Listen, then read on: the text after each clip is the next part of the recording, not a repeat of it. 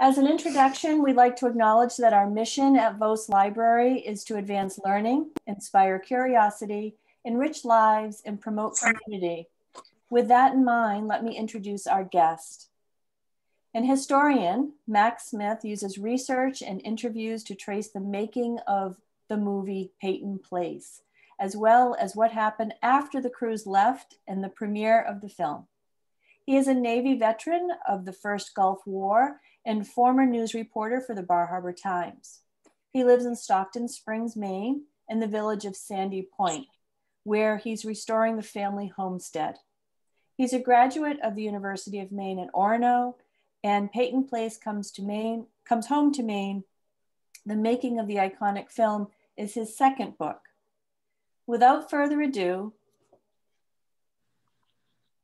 please help me welcome Mac Smith. Well, thank you very much, Deborah. And I want to say thank you to the good folks at the Vose Memorial Library for this kind invitation. And I'd like to say thank you to everybody who is here this evening. I am Mac Smith. I'm here from Stockton Springs. I'm about 45 minutes or an hour up the coast. I'm between Belfast and Bangor. And this is my second book. Peyton Place Comes Home to Maine, the making of the iconic film. It's published by Down East Books, the same good people who bring you Down East magazine. And we're going to go back in time, and I want you to picture it. It's April 1957, and the headline in the Camden Herald reads, "Novel Too Hot for Vermont May Be Filmed in Maine." And Peyton Place, why was it controversial, and how did it end up here in Maine? The book was controversial because of what was considered the obscene nature of the content of the book. The book was very much about nature. It was about the nature outside of us and the nature inside of us. And it was dotted with graphic depictions of physical activity, intimate physical activity. And adding to the controversy, the book's author, Grace Metalius, she had based the story on a real life event, and she got into a feud with her neighbors. Her husband was fired from his job as a high school principal, and Grace Metalius had a way of turning all this publicity into book sales. Before Peyton Place was banned in several places throughout the United States and in the entire country of Canada. And with every banning, there'd be a news story, and with every news story, the sales went up the charts. Peyton Place was #1 on the bestseller list for 23 weeks, and it would sell 9 million copies when it first came out. Now, there was a producer in Hollywood, Jerry Wald. He was a producer with 20th Century Fox. And he bought the rights to the book even before it hit the newsstands. And he wanted to capitalize on the publicity surrounding this book. And that's how Peyton Place eventually comes to Maine. Basically, two events collided together. Jerry Wald bought the rights out in California, and he wanted to get production started as fast as possible. He wanted to capitalize on the publicity and get the film into theaters as soon as possible. And he was also very practical. He knew he needed to complete filming hopefully in the month of June, when traffic would be better, when there would be less tourism. And so he was in a hurry. He first looks at the state of New Hampshire, where Grace Metalius, the book's author, lived. And the book was set in New Hampshire. And that's why they needed a New England state to film it in. Grace Metalius was not very receptive to Hollywood officials, and they took New Hampshire out of consideration. They went to Vermont and toured some areas in Vermont, Woodstock, Vermont, to be specific. And after 3 weeks of waiting for an answer from the officials in Woodstock, Vermont, whether they could film there or not, they basically were denied permission. So they came to the third choice, which was the state of Maine. Now, I said there were two events going on, one in Hollywood. The other event was here in Maine. The Camden Rockport Chamber of Commerce had just launched an advertising campaign, spending several $1,000s on this campaign. There was an advertisement campaign in the New York Times for the area. They were promoting tourism. Everybody was driving now, and Camden already had its share of tourists, but they wanted to get more of that automobile traffic. So when Hollywood officials came knocking at their door, they were more than receptive, as opposed to the other places that the Hollywood officials had gone to. Excuse me. Now, there were 4 towns being considered in the state of Maine. There was Skowhegan, Wiscasset, Waterville, and Camden. On April 23rd, 2 Hollywood executives arrived in Maine, the art director and the production manager. And they toured these 4 different towns. And 2 days later, the film's director, Mark Robson, arrives in Camden. And he's going to make the final decision on which location to use. And there was, he was received on the day he arrived in Augusta. The Lewiston Evening Journal ran an editorial opposed to the filming of Peyton Place in Maine.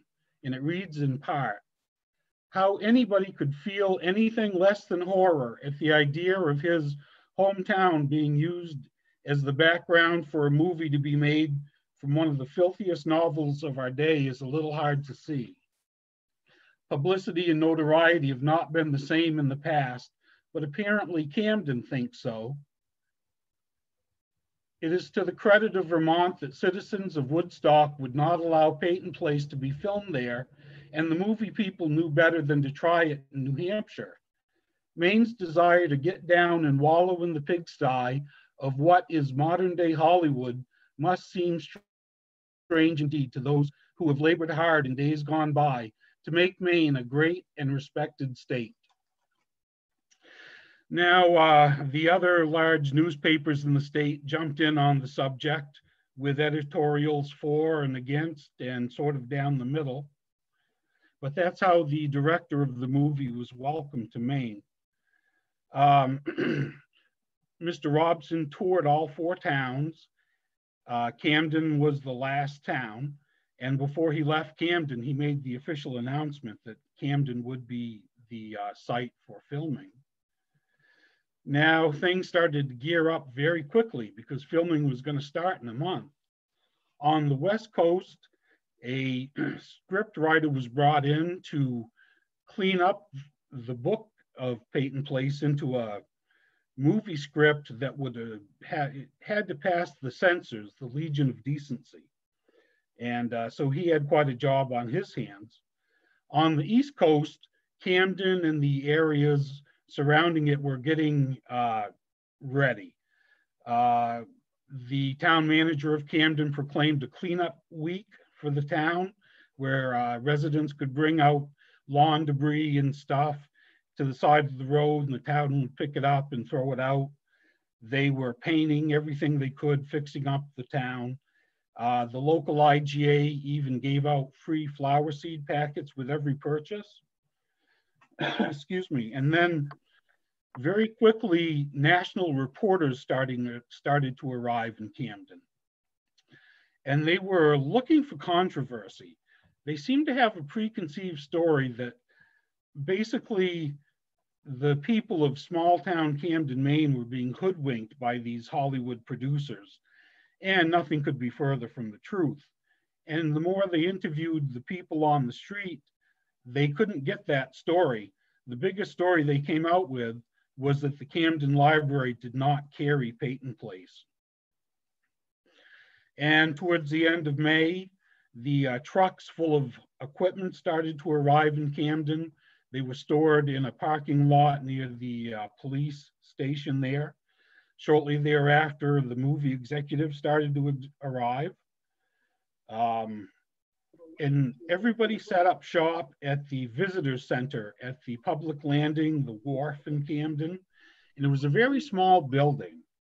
And part of it was being used by the movie executives, and part of it was being used by the 3 members of the Camden Rockport Chamber of Commerce, who were in charge of casting the 1,500 extras that would be needed in the movie. And they were also in charge of getting period pieces, because the movie was set in the 1940s, about 10, 15 years before the actual time. So they needed props and things like that.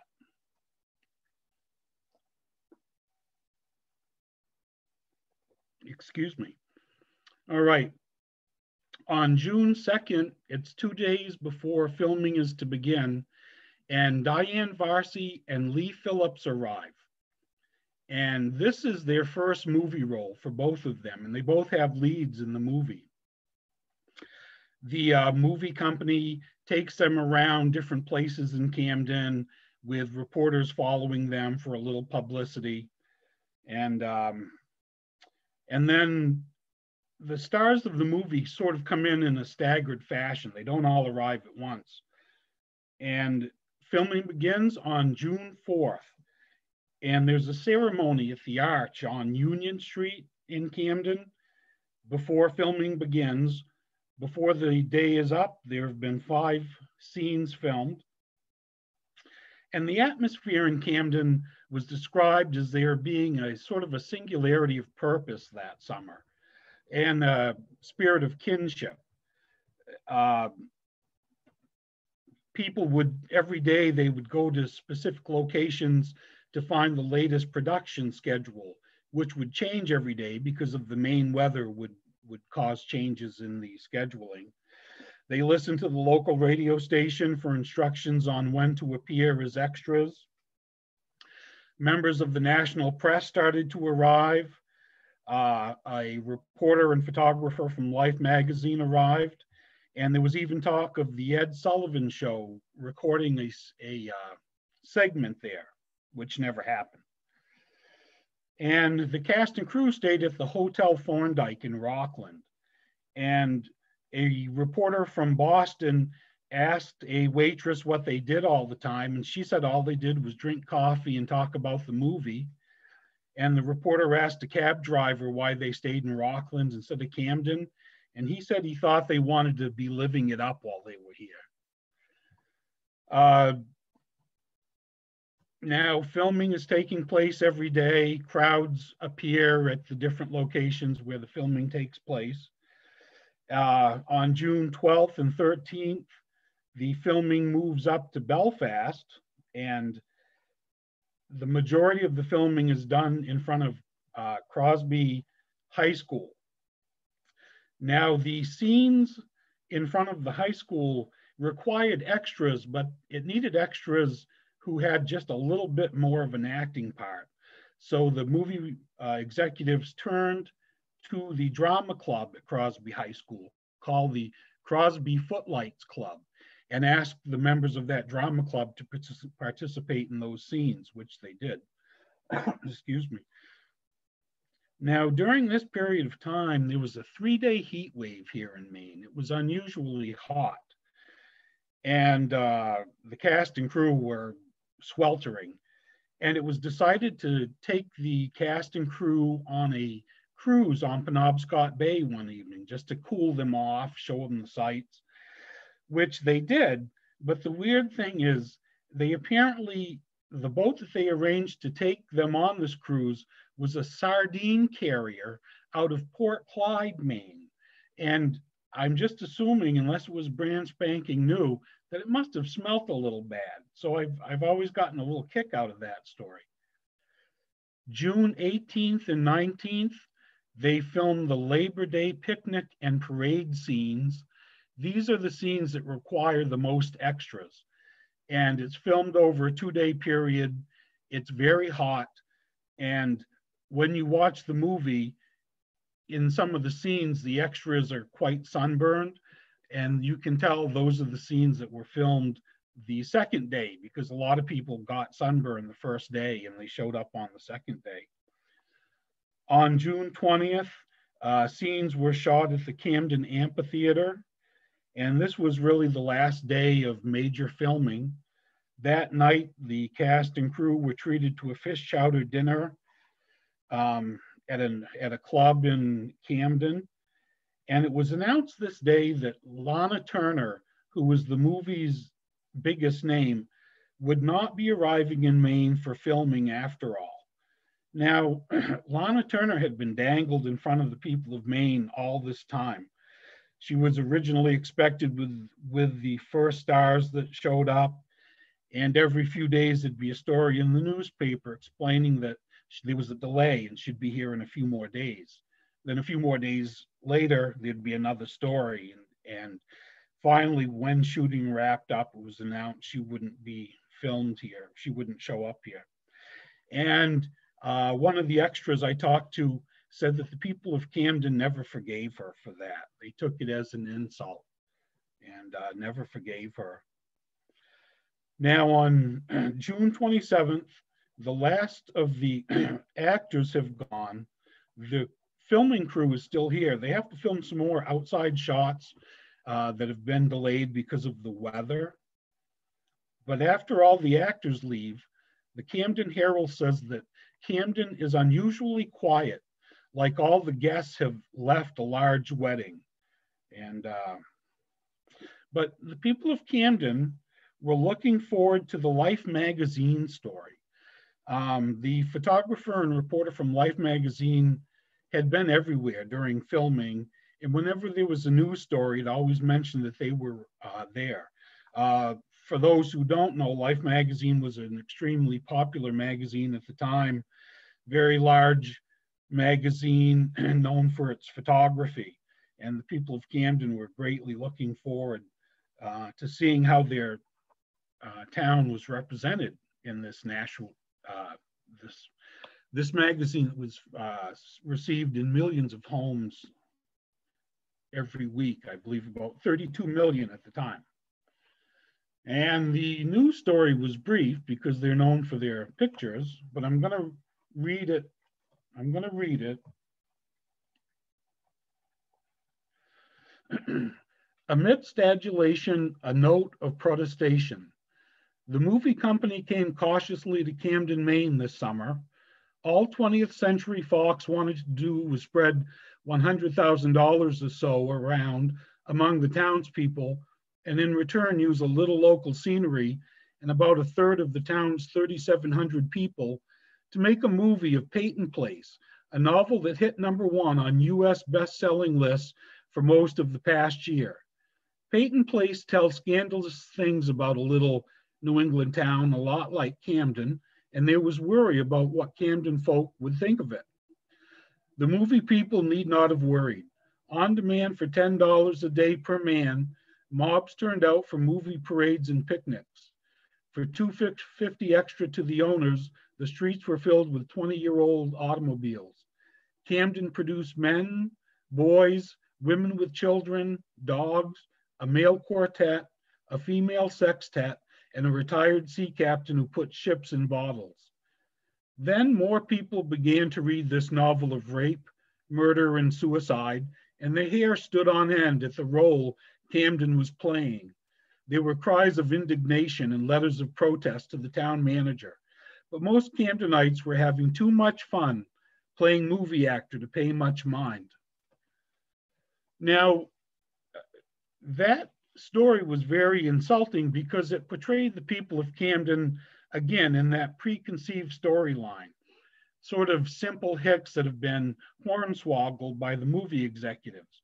And the people of Camden knew full well what the book Peyton Place was about.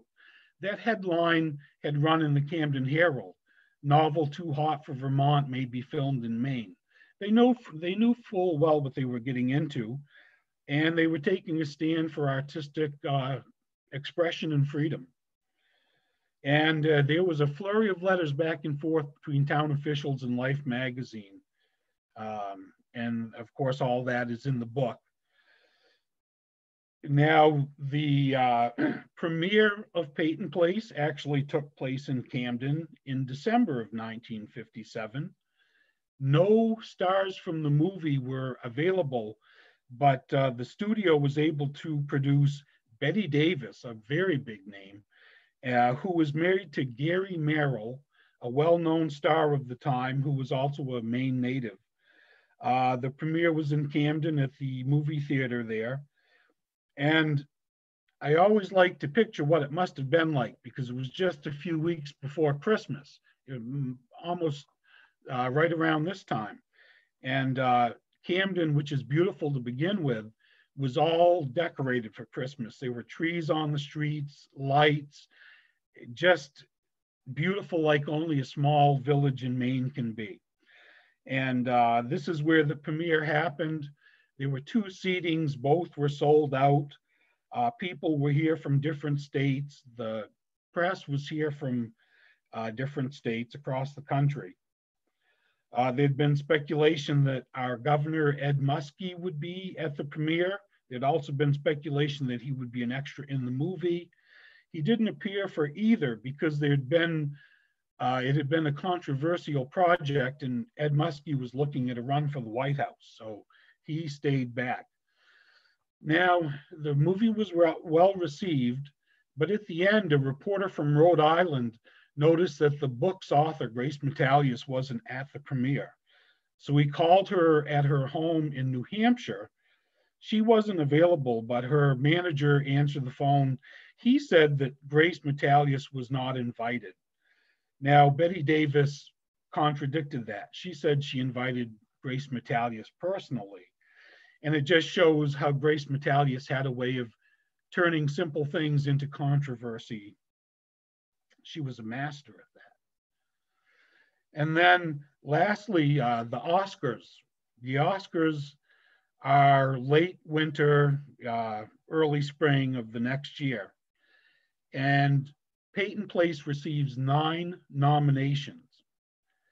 And before the winners are announced, the people of Camden send each nominee and the publicist of the movie, Don Prince, what they call their own version of their Oscars. They call them the Brewsters.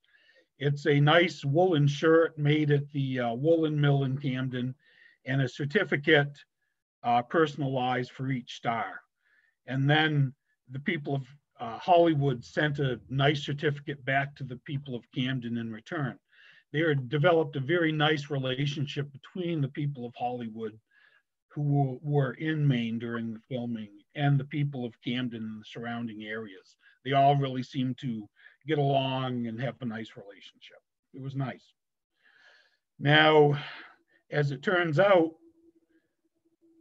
Peyton Place received no Oscars, 9 nominations, no Oscars. But it was the night of the Oscar awards that the movie's leading star, Lana Turner, she returned home from the ceremony to her home in California, and her boyfriend, who was a mobster named Johnny Stompanato, apparently abused her, and she threw him out. A week later, he came back. Her daughter killed him, but it was that all started on Oscar night, the year that Peyton Place was nominated.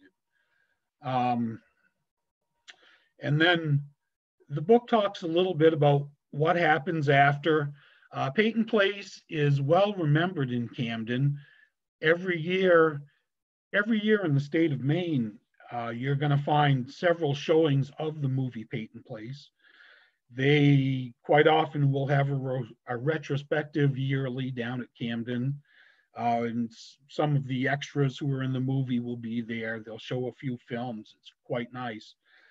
And I believe it was the 50th anniversary of the premiere of the movie. They had a big event there. Some of the children of the stars of the movie were there. The daughters of Grace Metalius were there. And it was a big event. And it's still well remembered and should be, because Camden and the surrounding areas and the people of Maine all took a stand for artistic freedom in the face of great odds, you know, facing the backlash from magazines such as Life magazine and such. And Camden is bigger than ever, and so it speaks to their credit. And I'm going to wrap up my talk right now and then turn it over, and hopefully there might be some questions or stories that people might want to share. And I thank everybody for their time. Thank you, Mac. We don't have anything in the chat room yet, so I would just encourage people to unmute and ask away. We have some time with Mac, and he's very interested in your questions.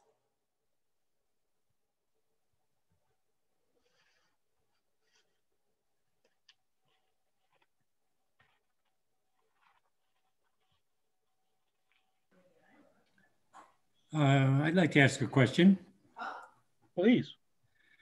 I kind of remember the television series. I don't think I saw the movie, but I don't recall the television series as being particularly steamy or controversial. Was the movie a lot more so than the TV series was? The movie had been cleaned up considerably. The book was very steamy. I'm going to assume there's not any children in the audience, but I'll still be delicate. The main plot was, it involved the rape between a stepfather and his stepdaughter. The book was incredibly steamy. It was peppered very generously with love scenes, we'll call them, and but it was cleaned up. There was a rape scene in the movie. It was cleaned up as well as it could be. It was still pretty dramatic, but yeah, the movie was quite cleaned up. I've only seen a few scenes from the TV series. Jerry Wall, the movie producer who bought the rights, he actually bought the rights to the name Peyton Place. So Grace Metalius could no longer write any Peyton Place books on her own without his permission. She always resented him for that. So yes, I hope that answers your question. Max, someone placed in the chat room, first of all, someone thanked you, said very interesting. Another person said, I've always liked the bicycle scene by Mirror Lake. Was that shot at the same time? As far as I know, well, yes, because the Camden Public Library, the Walsh History Center, they have a list of locations that were used in the filming. And they do mention Mirror Lake, and I believe they're alluding to that particular scene. So I'm 99% sure that was shot right down there, yes. Okay, that was Anita. And Angie's asking, or she's telling you, great presentation, Mac. What inspired you to pursue this project? One thing I like about history, there were big events and we know sort of about the hoopla of it, but we never get down to we never know the details. And I think once you put the details together, you get a much fuller picture. And specifically to Peyton Place, knowing how controversial that book was when it came out and the movie, I knew there had to be more to the story than just Hollywood showing up and everybody having a fun summer. I knew there had to be more to it. And as I dug, I did find the controversy, which was, it was muted. It was more word of mouth. There were the big newspaper editorials. There were a few letters to the editor, which are in the book, but it was more like talking at the general store, which is how news still spreads and people express their opinions, or used to. And so I just wanted to get behind that. I knew there had to be a good story, and there really was. The Life magazine story, it's very interesting to see, just to see how Maine was portrayed and the controversy there. So yeah, it's nice to get behind the big stories and really put the facts together. Thanks, Mac. And your next question is from Ruth. What has been the level of interest in your book, and is Peyton Place still in print? Do you have a copy of your book right there, Mac? I just What do? I just want people to see the front cover and get familiar with it, because we have ordered this for our Vose library, so it'll be on the shelves soon there. So thanks for that. So again, Ruth is just asking, what's been the level of interest in your book? And then is Peyton Place still in print? Sure. Peyton Place has been reprinted, not by the original company that printed it, but another company has reprinted it. I know it's available on Amazon, and probably, any place you can find a book. The level of interest, the people from Maine who have read the book, they love it. I've had a few negative comments from people not from Maine who were looking more at it as a history of movies, where Maine is just a little part of the story. Where I've written it, this is a Maine story where Hollywood comes to see us. And I think there's a little disappointment there, which is fine. But a few times, so a walk down memory lane is what I've heard from a few people that have read it. It sort of takes you back in time, just like watching the movie does and seeing the places and the scenery. Overall, it's been well received. The timing of its release was unfortunate in that it was released in April and the quarantine started in March. Normally I would have done a lot of in-person book talks and such. It's curtailed that, so word's not out as widely as it could be. But overall, it seems like the reception's been pretty good. Well, we're excited to get it on our shelves at Vose. And your next question from Tim and Lori: did the town receive compensation for the filming location? Not to my knowledge. What happened was the extras were paid, I think it was $5 a day that they worked.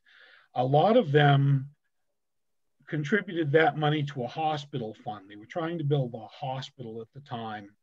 And so money went to that fund, but there was I found no evidence of any direct compensation. There might have been, but I sincerely doubt it.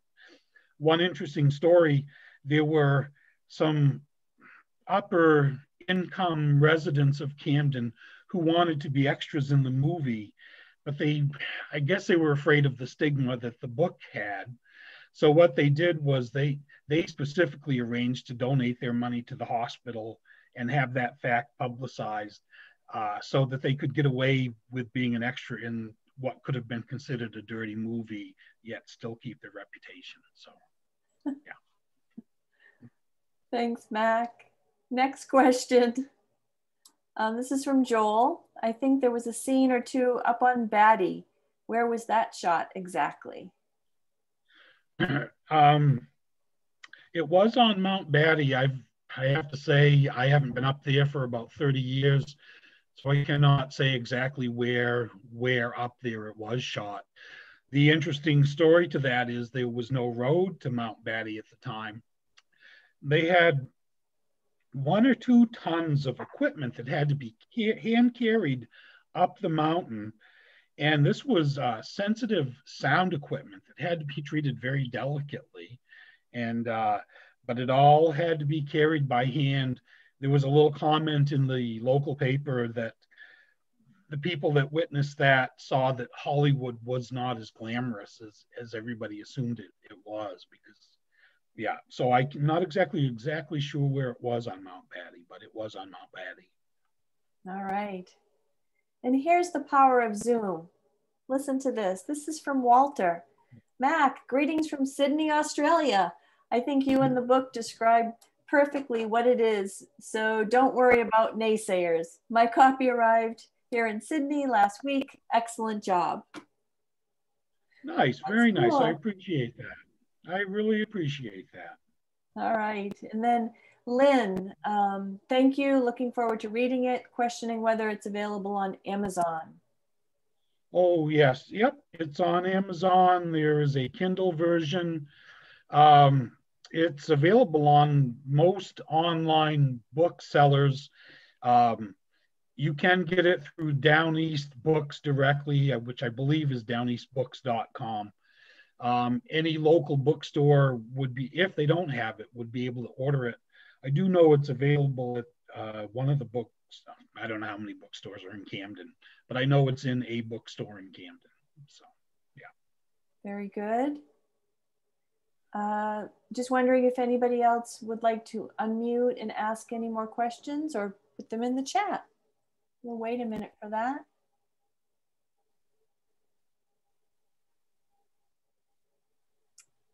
So Joel is asking, besides the courthouse scene, were any other scenes shot in Rockland? Yeah, so let's see. I don't have answers off the top of my head. The courthouse scene, I do not have a definite answer on that. I have a list of the Camden locations in here. Okay, let's see. Rockland, Thorndike Hotel, that's where they stayed. Nothing was filmed there. Rockland, St. Bernard's Roman Catholic Church Sanctuary on Broadway. And there's a sequence. It's Sunday morning and they show a bunch of different churches for those that have seen the movie. That would be that church. The courthouse, Union Street in Rockland. And some of the reporters that were actually covering the filming were pulled in to be extras in the filming of the courthouse scenes that involved the reporters. There's a million little stories like that in there. Then that would be it for Rockland. So I did have to check my book. I did not have that at the top of my head. So. All right. Angie's asking, what's your next project? Any idea? Yes, I'm glad you asked. I call it book 3 right now. It's in front of the editors at Down East Books. It's been there a while. I've been in touch with the editor. I expect a yes or no very shortly.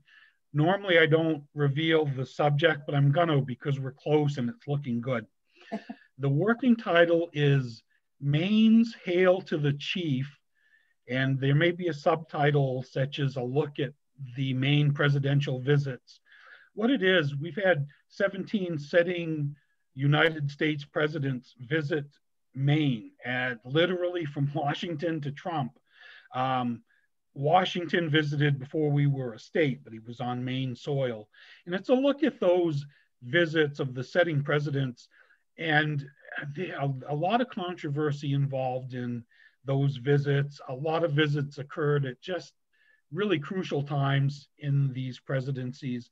And there's a focus on Maine's reaction to the assassination of John F. Kennedy, because he had visited Maine at University of Maine at Orono about a month before he died. So hopefully in the next few weeks, I will have approval on that book. And I will say book 4, I just sent it into them. And it's one that I'm especially proud of, but we've got a while for that. Well, thanks for that teaser. Thank you. Do you happen to have your other book? Do you want a little pitch on that? This is a Titanic focus? Sure, Maine is on the Titanic. Hold right on. Okay. Hold right on.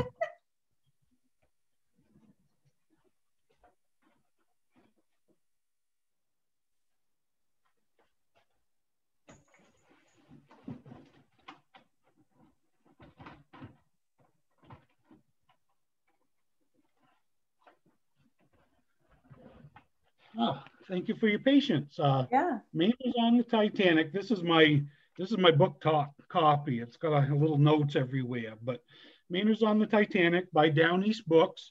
It's a look at there are about 15 different parties or families from Maine. Some are residents, some year-round residents. But it's their stories and full of details and quotes and. My first book, I'm really proud of it. Yeah. Excellent. Thanks for showing that, Mac. And Christy said, very good book, and we all look forward to your next one. Thank you. And Angie's asking, what inspired you to become a writer? I'm not exactly sure. I grew up here in Stockton. It's a very small town.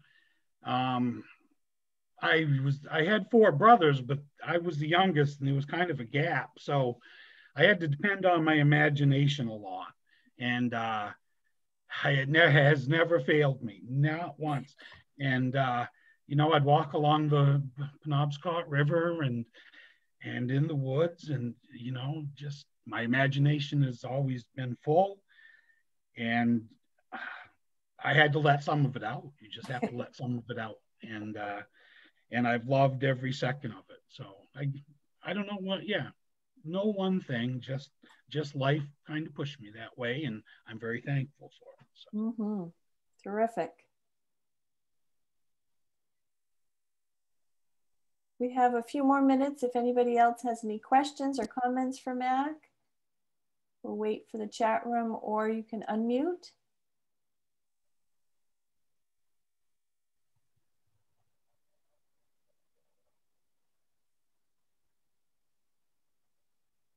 Well, maybe we're all questioned out. That might be it. All right, well, I'm gonna do my little spiel to wrap up. That concludes our presentation for this evening, and all of us at Vose Library thank you for attending our Zoom with Vose Wednesday series, and we hope that you'll help spread the word and join us at next week's presentation with Bob Sewell and his wife Mia Montello from Sewell Orchard, who will share how they make vinegar. So I hope everybody has a great night. Thank you again, Mac, for joining us. Be well, everybody, and stay healthy. Take care.